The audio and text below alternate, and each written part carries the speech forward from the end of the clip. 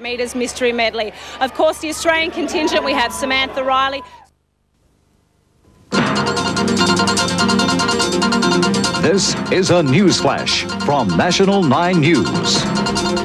Welcome to this special National 9 News update, and the news out of Paris on the condition of Princess Diana is not good.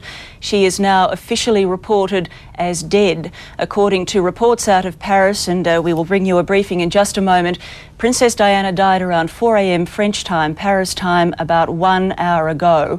Sydney, Australia time, Eastern Standard Time. Newsweek's Bureau Chief Christopher Dickey was at a briefing with doctors at the hospital to which Princess Diana was taken after that fatal car accident. Here is his report. Diana is dead. She died at 4 o'clock this morning. She was in very serious condition when she was pulled out of the car. Her friend, Dodi Fayed, was dead in the car, dead on the scene, so was the driver. She was pulled out. She was brought to this hospital. They worked very hard to bring her back. But she suffered from at least one heart attack, a massive injury to her lung, and in the end they were unable to revive her.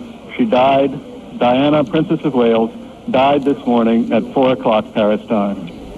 And we're joined now by Daniel Byde in London. Daniel, official reports coming in now, it would appear, from other sources. That's correct. The French Foreign Interior Ministry, Jean-Pierre Chavaumont, has made a statement that Princess Diana is dead.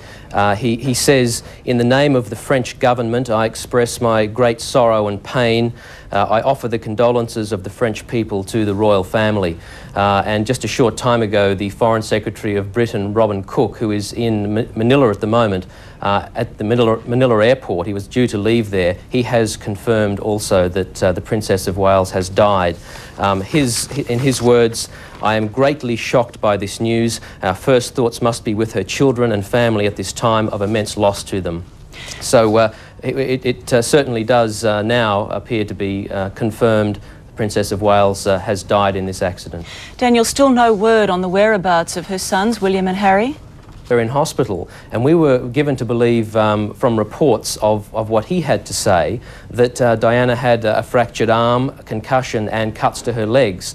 But as we said earlier, the facts in this story seem to have changed, minute by minute, and I think the alarm bells began to ring when the British Foreign Secretary, Robin Cook, who, as I say, is in Manila and was due to return to London, he delayed his flight to make what he said was an important announcement about Diana's health. And it's been since then that the speculation has been growing, and of course now we have confirmation.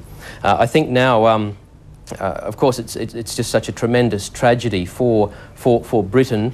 For paparazzi photographers who were on motorbikes, allegedly hounding Diana and Dodi at the time. Their film has been confiscated. They are being questioned by French police, but certainly no talk of any arrests. The mood here in London, predictably, extremely sombre. Kensington Palace, people have been paying tributes there. And just confirming officially that Princess Diana is dead. We have official reports now out of Paris, and it would appear also out of London, that the Princess of Wales died at around 1 p.m. Eastern Australian time, around 4 a.m. Paris time, around 3.5 hours after the dreadful accident that it would appear killed her boyfriend Dodi Al-Fayed instantly, as well as the driver of their car. There is no word on another man, the condition of the other man in the car, who was reported to have been taken to hospital. We will bring you further details as they come to hand, and of course full details in National 9 News at 6 o'clock tonight. This evening.